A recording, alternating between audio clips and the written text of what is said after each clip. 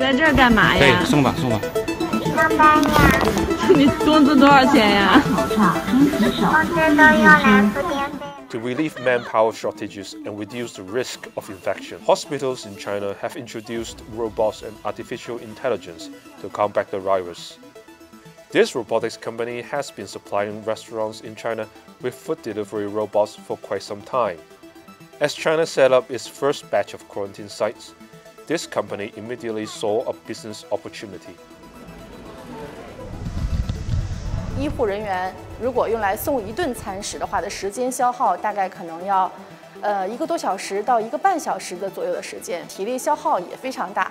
在这个环节上，能避免了他们跟这个被感染人群或潜在感染人群的接触的话，那这个工作可以让机器人去替代。它一次充一次电4小时，然后可以持续工作15个小时。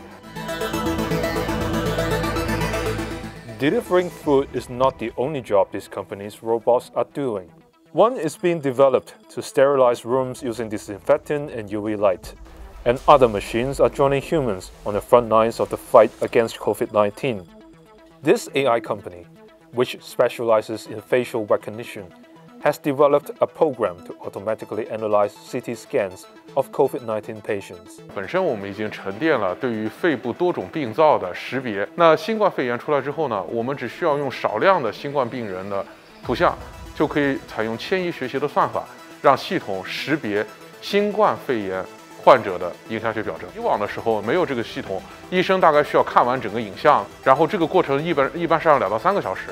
这样的话呢，这些高危疑似的新冠病人可能会接触到更多的这个病人和医生，会造成更多的传染。所以这款系统在 CT 拍完这个影像之后，大概在1分钟之内就可以提示这个病人是否是高危疑似的新冠病人。那如果说没有智能辅助系统的时候呢，医生要对于一个弥漫性的病灶进行精准的边缘勾勒，进行体积计算，这个可能需要2-3个小时。但有了这样一套智能系统之后呢，我们只需要几秒钟。The AI company will soon deploy its equipment to medical facilities in Poland and Italy. Robots and AI machines are not only taking on greater roles in hospitals and quarantine sites.